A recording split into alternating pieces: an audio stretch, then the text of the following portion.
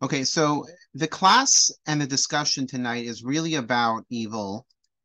Um, as you can see, why evil exists, but we're not gonna go down the rabbit hole of evil as a just bad things happening or tragedies. We're not going to talk about that type of evil tonight, even though we could, and the topic is somewhat relevant. But I want to try to have some tunnel vision and narrow our focus to a certain element within evil, and that is hatred. So let's talk about hatred for a minute, or hate. Um, we're also, even within hate, we're going to choose a very specific type of hate to focus our discussion on. So let's say there's somebody who does something bad to us and we hate them. So that's not the hate we're talking about.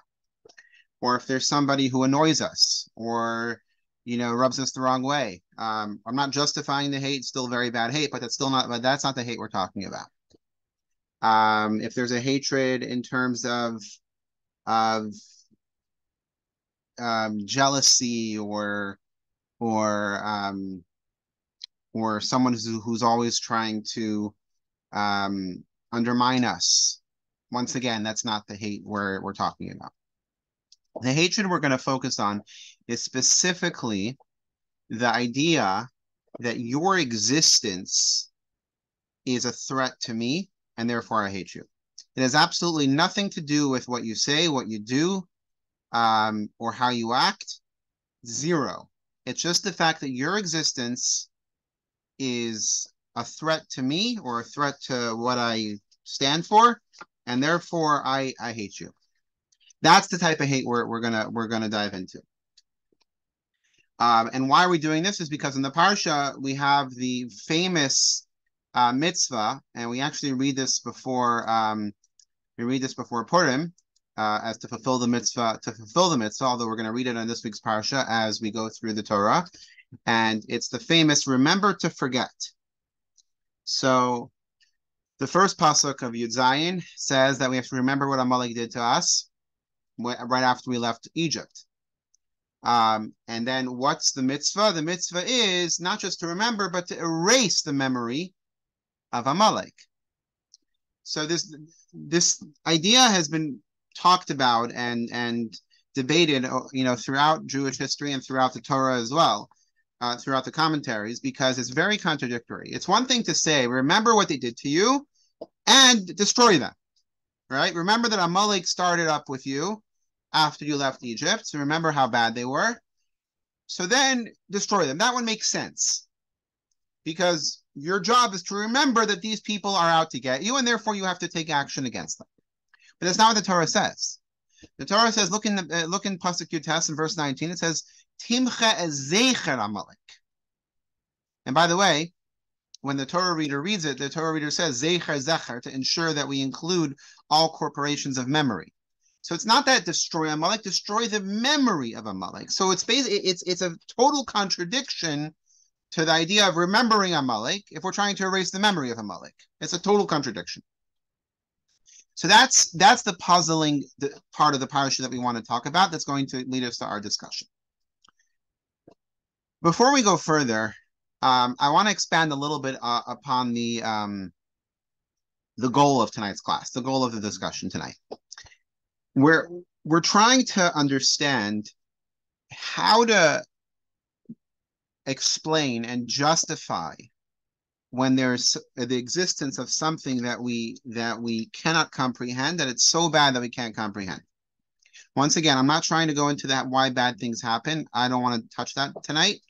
I'm just alluding to it a little bit in terms of hatred. But when something is so bad that we just can't figure it out, and I want to use one type of hatred that we're all familiar with. But at the same time, keep in mind that this is not just about anti-Semitism, because that's the type of hatred I'm going to use for this discussion. But any type of hatred that could be compared to this hatred. What's the problem? What's so difficult about anti-Semitism for many of us to comprehend? It's it's one thing, oh, these are bad people and they hate us, fine. But then when you start looking into the reasoning of why they hate us, it never makes sense. Like, for example, the Nazis would say, oh, we hate the Jews because they're trying to take over the world, or they control the world, or they run the banks, or they have so much money, or whatever. Well, they didn't just go after the rich Jews. They didn't just go after the influential. They went after all the Jews. If you say that they hate the Jews because of the way they observe Torah mitzvos, or the way they behave, well, they didn't just go after observant Jews. In fact, they went after Jews who converted to Christianity. They went after those Jews too. So and now in today's anti-Semitism, not just from the extreme right, where it's overt about the Jews, but there's the anti-Semitism that's more on the left, that is about Israel, or cloaking it in Israel. So we look at it, we try to explain it, we try to make sense, we try to argue, we try to debate, but it never gets us anywhere. And it's very, very frustrating.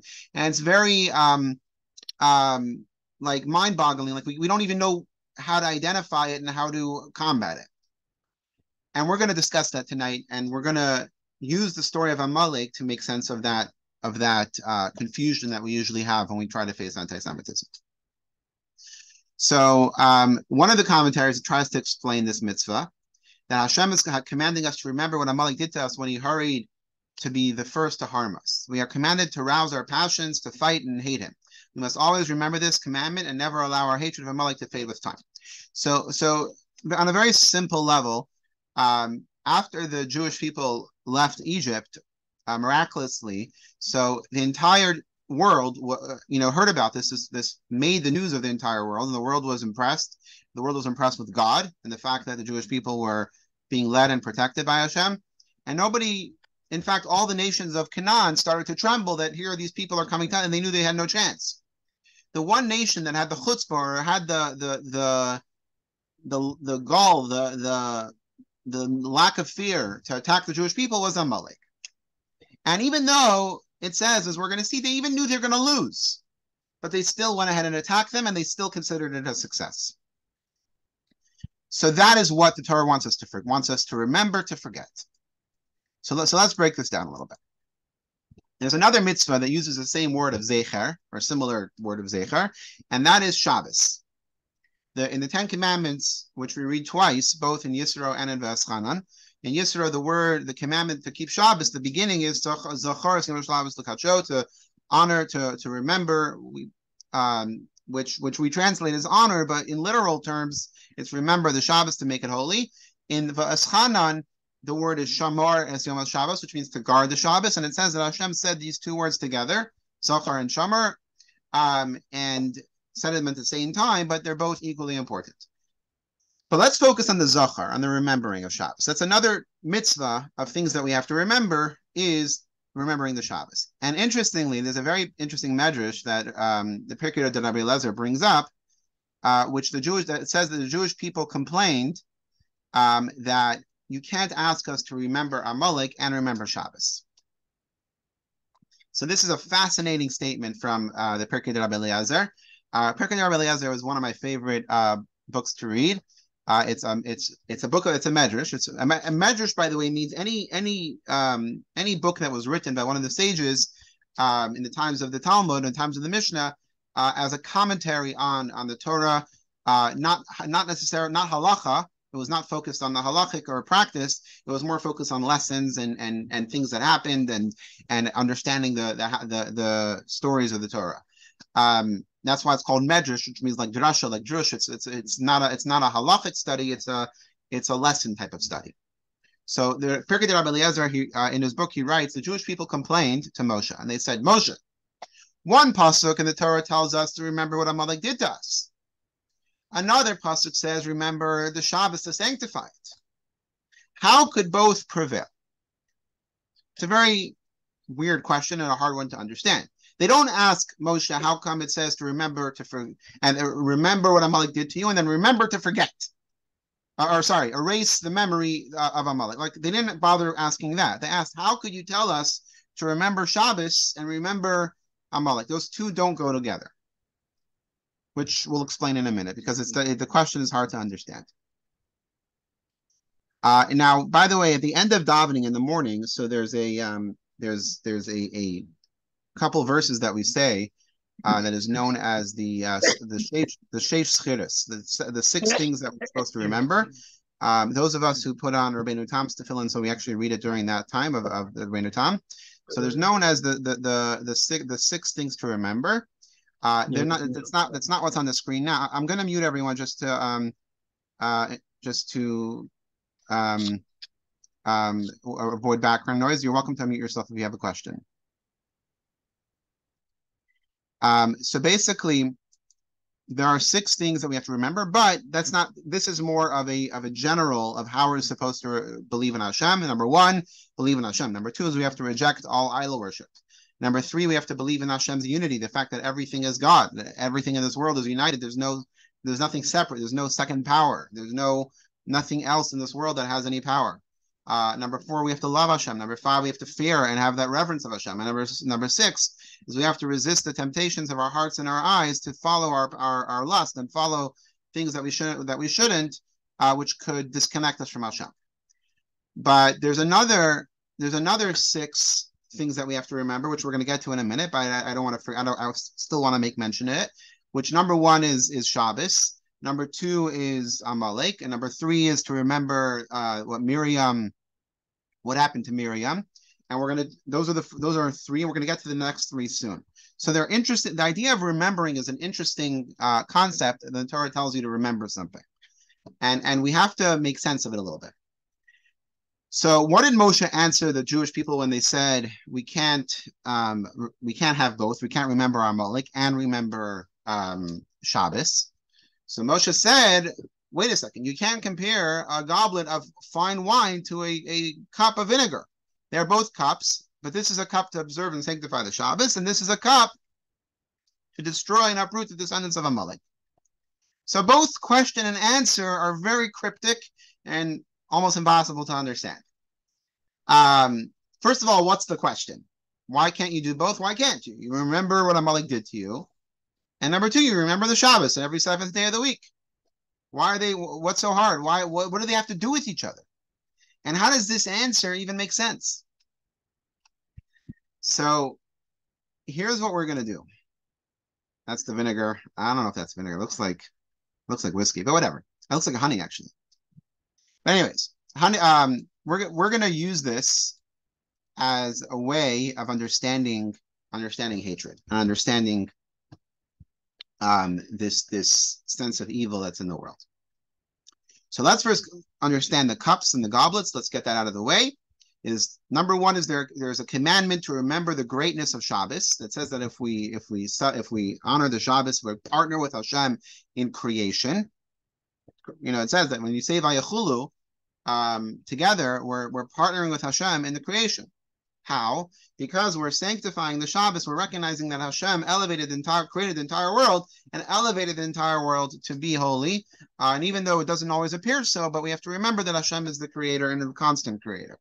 And that's how we become partners. So this is a commandment to remember the greatness of this day and to fix faith in the creation in our hearts.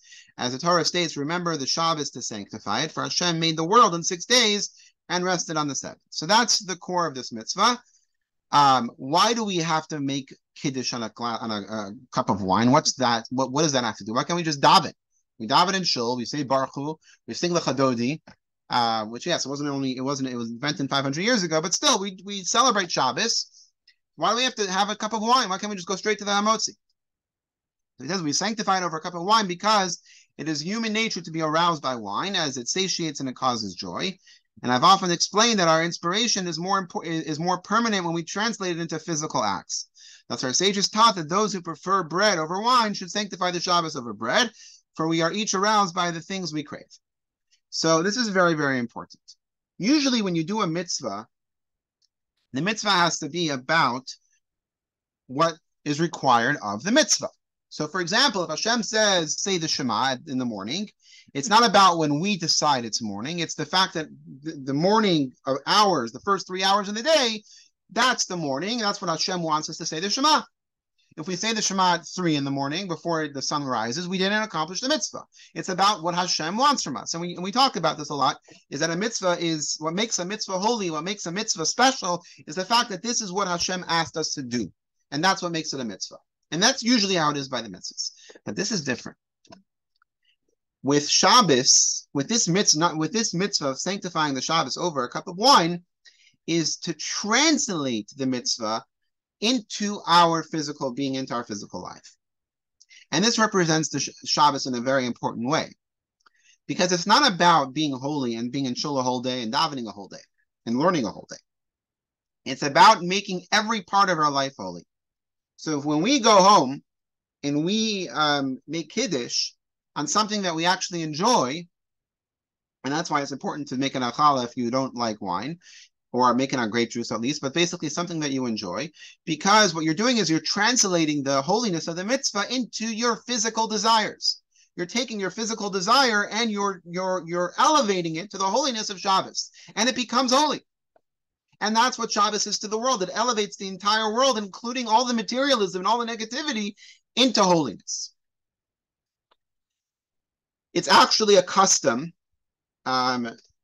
It's not just a custom, but it's a powerful tradition that if we can, if for health reasons, it's not a problem, we should actually make kiddush on red wine on Friday night. There's a Kabbalistic power and reason to the red wine, because it elevates. Red wine is it contains within it the secrets of creation, which everything in this world has a soul, but the wine, red wine, represents the source of the secrets of Hashem's energy that's powering the whole world. So when we make kiddush on red wine, we're tapping into that energy, into that holiness of showing how everything in this world is created by Hashem.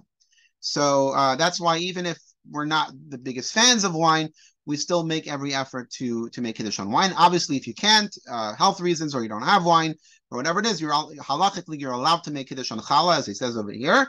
But there's something special about doing it on wine, because we're connecting the most materialistic drink that we could find and elevating it into holiness. So now we can understand why the Jewish people were so concerned with the mitzvah of Zachar Esiyam Shabbos L'Kasher, remembering the Shabbos, which is the sanctification of Kiddush, with the mitzvah of remembering Amalek. Because once you say Zachar Esiyam Shabbos L'Kasher, you're telling us that we have to remember the Shabbos, which what does that mean? Elevating all materialism into holiness, and the whole world is a part of Hashem and created by Hashem and constantly being created by Hashem, and everything is an essence of Hashem. How could you tell us that there's something called Amalek that wants to hurt us and is so evil that we have to destroy it? Wait a second. Everything's part of Hashem.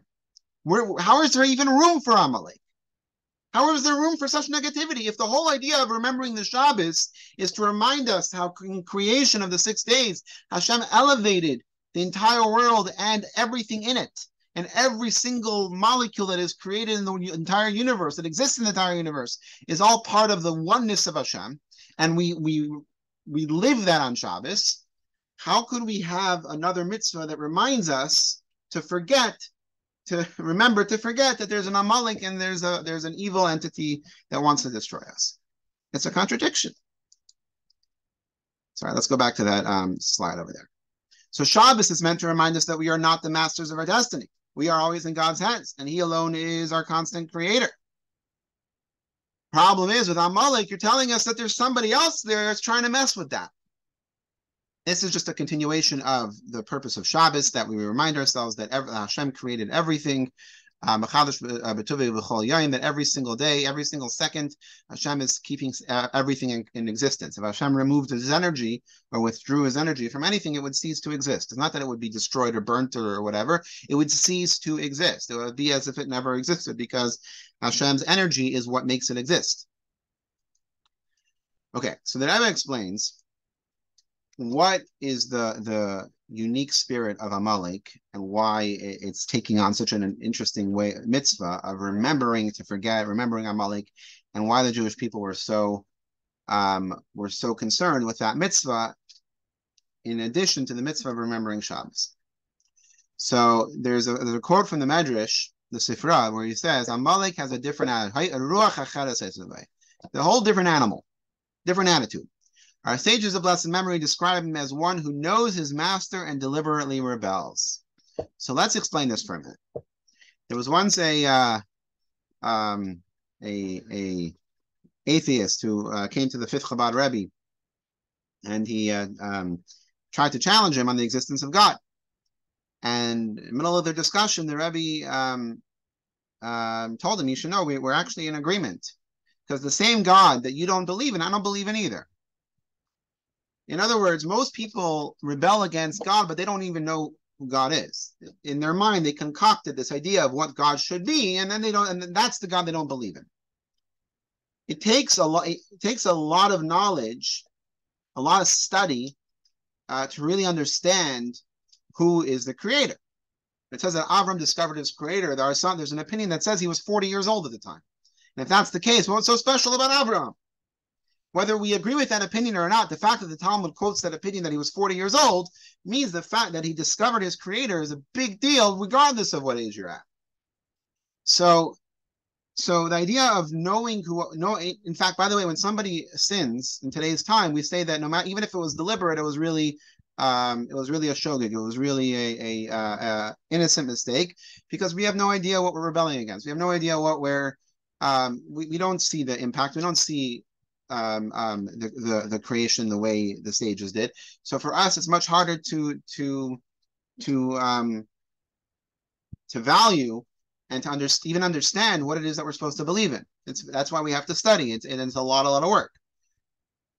Amalek was one one element that actually understood who they were rebelling against. And in Hebrew, it's Yedeas Rebainai Umechaven Limrid Bay. That he knew who the creator is, they knew who the creator is, and yet they still chose to rebel. So the Rebbe continues. Amalek did not lack the knowledge of God. On the contrary, he knew and recognized God's greatness, and nevertheless, he refused to be intimidated. His impotence and audacity drove him to reject Hashem without reason or justification, like impotent people who know they are inferior yet stand up brazenly to powerful or righteous people. So they, unlike other people who would rebel against God or rebel against the Jewish people out of ego or out of whatever reason was driving them, Amalek actually tried to rebel against Hashem, knowing who Hashem was and knowing who they were rebelling against.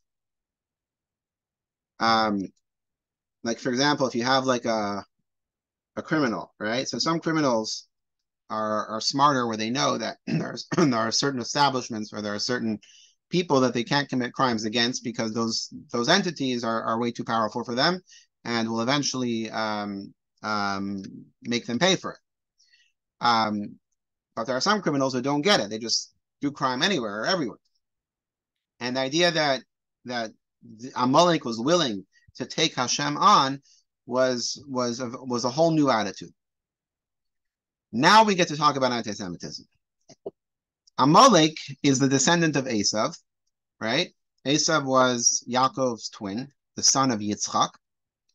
And Esav is the ancestor of Amalek. Amalek is the ancestor of Haman, who was the one who conspired to kill an entire Jewish nation in Persia during the 70-year exile, and that's the Purim story that we celebrate. Now, what is the source of both Amalek's attacking the Jewish people in the desert and Haman's threat of trying to annihilate the Jewish people in Persia, and going on to the Nazis who wanted to destroy the Jewish people, period? What's really the attitude? What's really the cause behind it? So in Hasidus, we learn that it's not necessarily a hatred of what you do. In fact, it's not at all. It's the fact that you represent that there's a God, and there's a God that is everything, including me, including every single thing. And there's a way to connect to Hashem. The fact that you do that hurts me, because your existence is a reminder of what I need to be doing too. I'm going to try to unpack that a little bit, because this is very important. And I want to start with a story. There was a chassid. His last name was Marazov. And he was a teacher in one of the underground yeshivas, one of the underground Jewish schools during the communist revolution in Russia. And at the time, any sort of Jewish education or any sort of Jewish practice was punishable by death, was considered counter-revolutionary. They would take them to the wall and they would shoot them without question. They murdered millions and millions of people, amongst them millions of Jews as well. Many Jews were sent to Siberia for many years. And this is when the previous Rebbe had his Hasidim promise him that they're going to do everything they can with Mesiras Nefesh, with self-sacrifice, to keep Judaism alive in the Soviet Union. So this Marazov was a underground teacher. And when he was caught, so they took him and his friend to the wall. And they said, today we're going to kill one. They would play games with him. Today we're shooting one of you. And they took Marazov and they put him against the wall. And they told him, and this is his friend is the one who told the story. They said, we're at war with God. We can't kill God. We don't know how to kill God. But you're the closest thing we could find. And then they shot him. In a way, it's a hard story to tell. It's a hard story to hear, I'm sure. But in a way, that personifies the hatred that we're talking about. It's not a hatred of what you've done. It's not a hatred of who you are. It's not a hatred of anything. Sorry, it's not a hatred of how you look or how you act or any of that. It's the fact that you represent something that we can't stand. You represent godliness. You represent the idea that you could bring godliness into the world and everything is godly and everything is holy and everything can be sanctified. Even red wine could be made holy. You represent that. And we don't like that because we want to enjoy our red wine the way it is without having to think about God. So the fact that you introduce this idea that everything is God and everything could become holy is a threat to our existence. So let's read it inside. Amalek and Haman are targeting the Jews less as a people than as a divine people. Therefore, their war is directed mainly against God of Israel. They object to his Torah. They are uncomfortable with God who sees everything and demands an accounting for wrongdoing. These things are not to the Amalekites' liking. They don't want them. They therefore wish to destroy the Jewish people who stand for perfect faith in Hashem of Israel. This is why Hashem's name and throne cannot be complete as long as Amalek exists. Consequently, we must never forget what Amalek did to us and what he continues to do. I'm gonna be a little politically incorrect over here, and I might sound harsh, and I totally understand if you want to take a break. But this principle goes beyond just Haman and Amalek, and also goes beyond the Nazis. This principle is something that affects human society in general. One of the reasons why the Christians were so upset with the Jewish people and so obsessed with trying to get Jews to convert to Christianity was because the fact that Jewish people were still living the Torah the way they were was a threat to their belief. Their belief was, we don't have to do any of that anymore because all you have to do is accept this individual, and then you are immediately brought into that into that faith, and there's nothing you have to do. You're free. As long as you have a good heart, you're good. Or at least some would say that. I'm not talking about the whole religion as a whole. There are many, many good Christian people. There are many people who live great Christian values and are very, very decent and great people. I'm talking about in the medieval times when there was an obsession to convert Jews to Christianity is because they were a threat to their existence. But I'm going to take this a step further. In the Jewish community itself, there's an obsession sometimes amongst certain groups of the Jewish community where they feel threatened by Jews who are more observant than them, because those Jews remind them that there's more that they should be doing.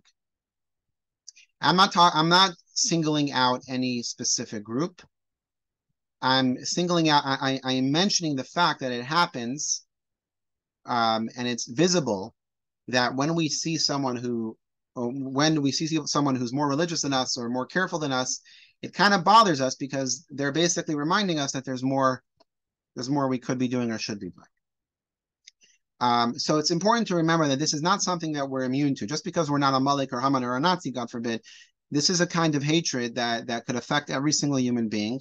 Every human being is susceptible to this, because the moment somebody or someone reminds us of the fact that God is one, and that we could live a life of, or we should be living a life of bringing godliness into everything, and we don't want to, sometimes don't want to do that. We want to have fun and enjoy ourselves.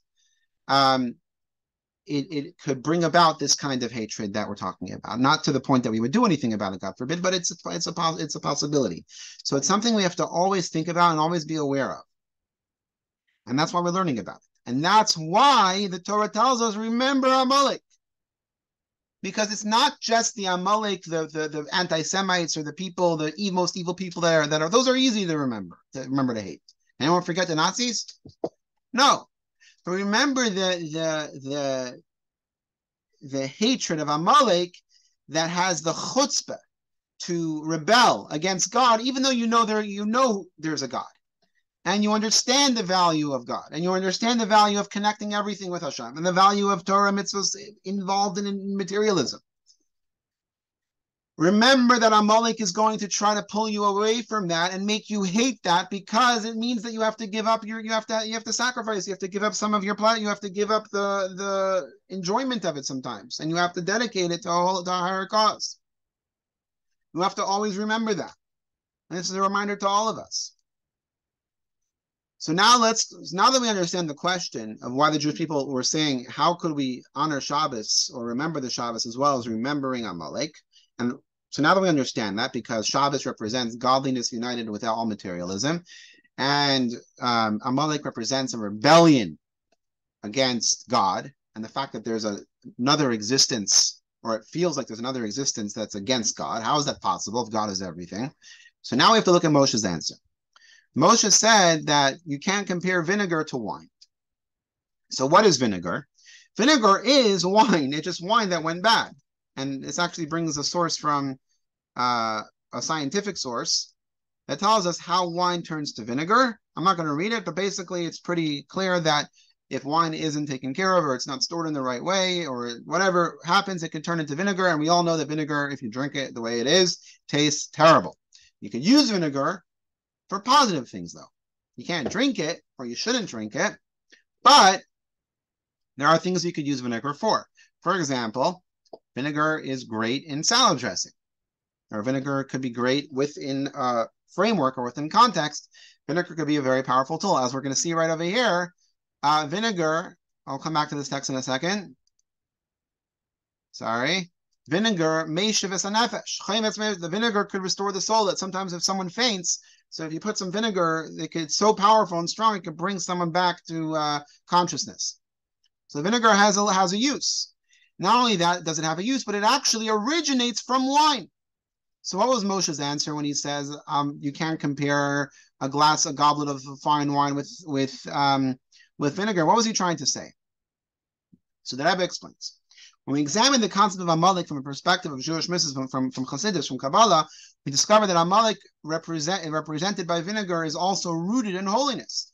Just like vinegar originates from wine, Amalek and evil and hatred and all these bad things are created by God. So how and why does God allow Amalek with such hatred, such baseless hatred to exist, when Amalek, it says, knows his creator and still wants to rebel against his creator? Why would Hashem allow that to exist? And that's the second paragraph. How can anything deliberately rebel against God if there's none beside him? If Hashem is everything, and if Hashem created everything, and the whole reason why we make Kiddush on wine on Shabbos is to demonstrate how even the wine could become holy, is a part of creation and a part of God's continuous creation of the world and all materialism. And our job is to constantly reveal the godliness in everything in materialism. So how could there be anything in the world that will deliberately rebel against God if there's nothing but Hashem? So how is that possible? So the answer, and this is a tough answer, so you gotta concentrate here, but the answer is that by allowing the possibility of rebellion, Hashem is actually demonstrating this greatness even more so. By allowing materialism and allowing our physical world and the creation of the world to feel independent and appear independent, giving us free choice, which would also allow the possibility of a rebellion, especially the rebellion of Amalek, which knows there is a creator, believes in God, and yet still wants to rebel against God, and therefore attack the Jews right after they left Egypt, and with Haman tried to destroy the entire Jewish nation in Persia, and so on. How is that possible? Because even when there is a rebellious force, it still cannot be sustained. And it will still eventually dissipate and be overcome. And that demonstrates the power of Hashem's creation even more so. So let's take a step further here. So it's one thing to say Hashem is everything and there's no bad, there's no evil. God created all the world. We don't believe in a devil in Judaism. Very important to know. We don't believe in Satan as it's said. We believe there is an angel that Hashem created with a job to challenge us and to make us stronger, but we don't believe in forces against God. God is everything. God doesn't have anything outside of him. There's nothing in this universe that is outside of God. Yet, when we see a concept of Amalek, we see an entity that is determined to destroy us, because we remind this Amalek that there is a God and that we have a responsibility to reveal godliness and everything. And Amalek can't handle that kind of reminder, so Amalek has to destroy this reminder. So the fact that we're still able to be victorious over such an enemy, such a strong enemy that has the chutzpah, that has the unquestionable commitment to this hatred, and we still could win, ultimately that shows the greatness of God even further. This is what we read before about vinegar. Let's go straight on to the final message here. So going back to the vinegar being a source of the wine. So when wine tastes like wine, we make a special bracha, right? We make a bracha bara pri hagafen. Blessed are you, Hashem, who created the world, who created the grapes that are in the vines and the grapes that produce this wine. What happens when wine becomes vinegar? If you're not supposed to drink it, but if you do drink it, you would not make a bara pri hagafen. You would make a shahakal, because it's no longer wine. It's now a new entity. It's a different entity. So too, when Hashem creates this world, it has the ability to transform itself into something else, as Amalek does, but it still could be conquered and it still could be overcome. How could it be overcome? Here we go. This was Moshe's answer. So Moshe implied all this by saying a cup of wine cannot be compared to a cup of vinegar. Shabbos and Amalek are both cups through which we are filled with the revelation of sacred godliness, because Amalek is also rooted in holiness. However, the two cups are not equal. The Shabbos cup urges us to observe and sanctify, while the Amalek cup urges us to punish. By remembering Shabbos, we reveal Hashem's omnipresence on earth. Remembering Amalek doesn't reveal Hashem's presence on earth. Only when we punish Amalek and crush and obliterate all the movements that aim to rebel against Hashem is Hashem's true omnipresence revealed, because we've been able to overcome this power. This vinegar is an apt metaphor for Amalek. Why? Because when we obliterate Amalek, the cup of vinegar is revealed as a medium that restores and revitalizes the soul. It becomes useful. It's not just sour wine. It's a whole new entity. It's an entity that could actually have a positive use. This is because we're remembering to destroy. Amalek demonstrates that Amalek's existence derives exclusively from Hashem's unlimited omnipotence. Okay, let's break this down, and I want to go back to the first slide, to the first verse from our parsha. Right over here. So now we started off by saying, remember what Amalek did to us during the journey after you left Egypt. Fine, that makes sense. Remember that Amalek tried to attack you. But then it says, erase the memory of him. It doesn't say erase Amalek. Erase the memory of Amalek from beneath the heavens. Do not forget. What does it mean, the memory? So it's one thing to say that we could destroy Amalek and destroy the enemy and be victorious, but that's not enough. because what Amalek what Amalek is trying to do, what Amalek's existence is not something, like we said before, we're not immune to it. And therefore we have to eradicate the possibility that it's okay and that there's something that exists that will actually win. When is Amalek a problem? When is Amalek so dangerous? Is when we believe that there's actually a possibility that they will win. If we think that the Nazis could win, if we believe for a moment that whatever other anti-Semitic group arises could win, if we believe for a moment that any other type of hatred could eventually win and overtake the world, we have a very big problem. It's going to prevent us from Zachar Sim Shabbos L'Kasha. It's going to prevent us from believing that Hashem is the entire world. So it's not just that we have to destroy Amalek. We have to erase the fact or the belief that there's a possibility of Amalek winning. We have to remember that there is an Amalek. That's the first part. But the second part is to remember that Amalek can never win. That Amalek only exists to show how strong Hashem is and to show how united Hashem is. That even with an Amalek in the world, there's still no chance of victory. And that's the most important part. We're going to face anti-Semites. We're going to face bad people. We're going to face bad situations and tough situations. But the moment we make the mistake where we think for a second that this entity or this negative force has a chance, then we're in real trouble. And that's why this is the only biblical mitzvah, the only part of the Torah that we're biblically mandated to hear is the remembering to forget Amalek. Because we have to remind ourselves that as bad as we think it could be, it can never win. It never will win. Because ultimately it's just vinegar. It just comes from the same source. And all we have to do is turn it into a lifesaver.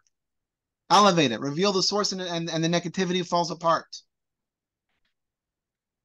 And this is the most important thing. So the lesson that we want to take from this, I can't explain how anti-Semites or how bad people do what they do. I'm not smart enough to understand that.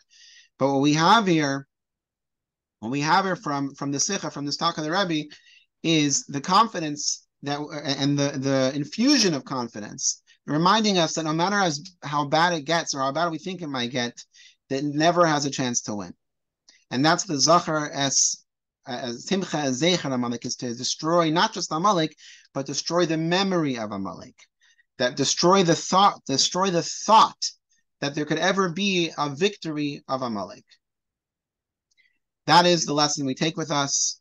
And despite negativity we might see in the world, we have to remember that the victory is always going to belong to us. It's always going to belong to God. And with the coming of Mashiach, we'll be able to see that in a revealed sense. Good Shabbos, everyone. Thanks for joining.